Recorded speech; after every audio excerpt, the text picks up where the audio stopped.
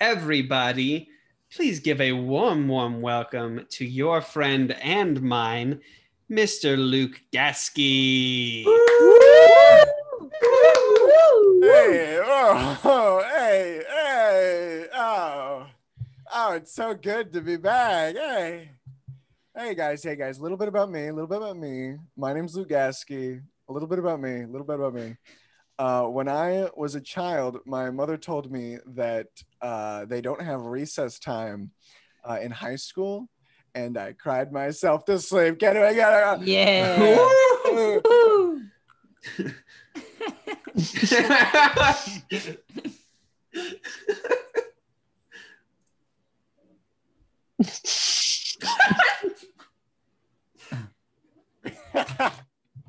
I'm getting better all the time. All right, guys.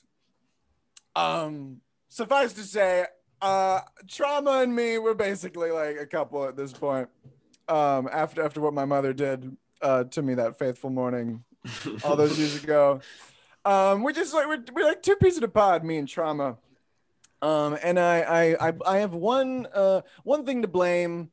Not above the rest, but it has always been right behind me at all times. And that has been work. Having to do any amount of work has always caused me great trauma, and I would prefer not to do it. Alas, I have had to work to survive. Specifically in retail, I've had several retail jobs. And I will give you a few samples today in case you are not familiar with what the typical retail experience is. All right, so my first job was at this lovely little place, little mom and pop shop I like to call a Walmart. Right? A little place called Wally World, a little place that I like to call the happiest place on the damn planet. Okay, my first week at Walmart, this lady came up. I was a cashier. I was scanning her items. She said, Luke, sonny boy, I've got this bottle of detergent and I've got this coupon with it that gives me 1% off. It is vital that you scan this coupon so I can get this 1% discount. And I said, ma'am, I would love nothing more. Okay. So I scan the detergent, I scan the coupon, and the computer tells me, no. It tells me, no, the coupon is expired. And I'm like, oh, well, that's a funny little thing. That's a funny little situation now. And so I explained to this woman, I say, ma'am, the coupon is expired, wouldn't you know? And she says, first of all, no, it isn't. Second of all, check again. And I'm like, okay. and so I check the coupon. And the craziest thing is, it is expired, but it's expired that day. All right. It said May 28th. And wouldn't you know, it was May 28th, the day that this was conspiring. And so this is just the funniest thing in the damn world, right? I'm about to tell this woman what a coincidence. She's going to go crazy. She's going to go on a riot when I tell her that it is expired today. She's going to lose it. And so I tell her, I say, ma'am, you're not going to believe this. You're not going to believe this. Ma'am, the damn coupon's expired today. She says, what's it say? I said, it said May 28th. Can you believe that? And she says, today's May 28th. And I was like, that's what I was saying. And she's like, if it expires May 28th and today is May 28th, that means I have the rest of the day to use it. And I said, well, man. Well, isn't that just funny? Isn't that just the funniest damn thing you'd ever heard in your damn life? Right? Because it seems to me that we have different definitions on what the word expiration means. It seems to me that you're speaking a goddamn different language than me. It seems, and I don't know how we're gonna move forward if you're not speaking my language. All right. But moving forward, I quit Walmart eventually. I moved on to this great place, another mom and pop shop. I don't know if you've heard of it, called Goodwill. All right. And after my experience with Walmart, things got a lot less irritating and a lot more confusing and fear-inducing. So this was just a regular week at Goodwill. this dude comes in and he's buying some random junk, right? That's all we sell is random junk. And I'm just scanning it. I'm scanning it, and a little bit in, he says, "By the way, I'm using cash. I'm going to be paying with cash." And I'm like, dude, that is par for the course, my friend. It was a 50-50 shot of you using cash or cards. So right now, my boat is smooth sailing. All right. And so I'm scanning his items still, and a minute passes. All right, he says, "Oh, by the way, it's going to be wet." And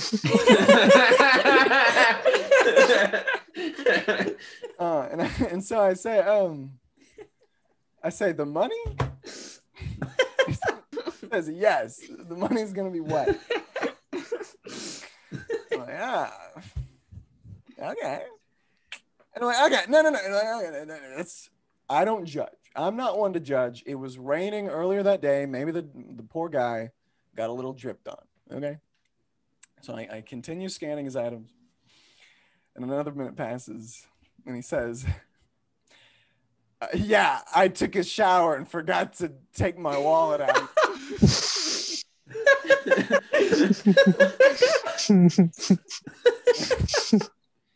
Oh, man, I'm just trying to scan your items, dude. I don't know what this is. So yeah, apparently he was wearing his clothes when he took a shower, and the weirdest part was he left his wallet in. And so I finally finished scanning his items, and sure enough, I'm praying to God that this is gonna turn out well somehow, but no. He hands me his cash, and it is just drenched. It is soaking wet. He took that shower, realized, "Oh, I left my wallet in my pocket," and then immediately decided to go to Walmart because it was that wet. If it had been any more wet, it could not be classified as money. All right. If it was any more wet, it would be just tearing apart at the seams. And I kissed him goodbye, and he left. And I proceeded to put the money at the bottom of the drawer, so no other customers would have to deal with it. But that is just my retail experience when it comes to trauma. No, trauma digs a little deeper for me. It digs a little deeper. It digs into my blood. My own bloodline is responsible for the amount of trauma, and it goes as far back as to when I was just a wee little lad of 7 years old. When I was a child, I wanted one thing and one thing only, one thing above all else, and that was a Build-A-Bear from Build-A-Bear Workshop. Okay, I wanted a Build-A-Bear because it was the only toy that I knew of at the time that was uniquely my own. I could create it in my vision. All right. And I would come to my mother time after time requesting for that for which I wanted more than anything. And each time she would reject me. And she would reject me on the same pretense. And that pretense was, if I went to elementary school and the students for which I called my acquaintances witnessed me in possession of a Build-A-Bear, and these are my mom's words, my mother, God rest her soul, they would refer to me as a homosexual. And this was heartbreaking for two reasons. Reason number one, I don't get a Build-A-Bear. Reason number two, this was my first interaction with this concept of homosexuality. All right. And the way that she's presenting it is homosexuality is something to be afraid of. It is something that you would want to reject being, or just reject, period. Right. And this is crushing for someone of my mind. Right. And because I'm so young at the time, I'm 7 years old, God rest my soul. I just go with it. I just believe it. And then it wouldn't be until I matured that I realized how ignorant my goddamn mother was. All right. Because when I was a child, it was presented as this thing like, oh, I can't possibly be perceived as a homosexual. That would do unconceivable damage to my reputation as a 7-year-old. Right. But I did mature and I did learn. And I confronted my mother. I said, "Mother, you ignorant bitch, you are wrong. Homosexuality is not something to be afraid of. And it's also something that is not perceived by a bear." And so a little piece of my soul was then brought back to itself in a way. But there was still a hole, my friends. There was still a hole, and that hole was in the shape of, wouldn't you guess, a Build-A-Bear. So very recently, about a year ago, I went to Build-A-Bear Workshop, and I ran through those doors. I busted them down.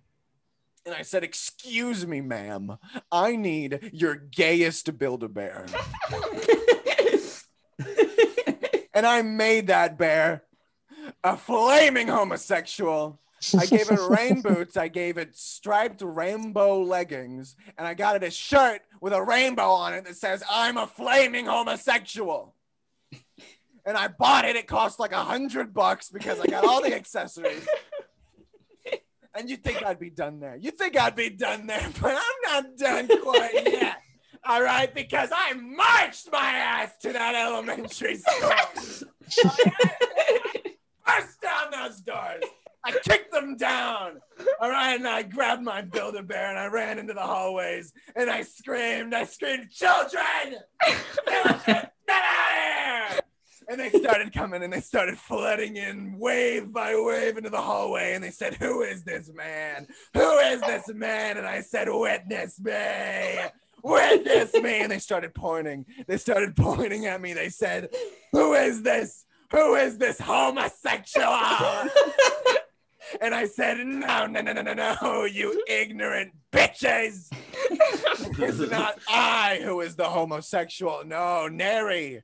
In fact, it is the bear who be the homosexual.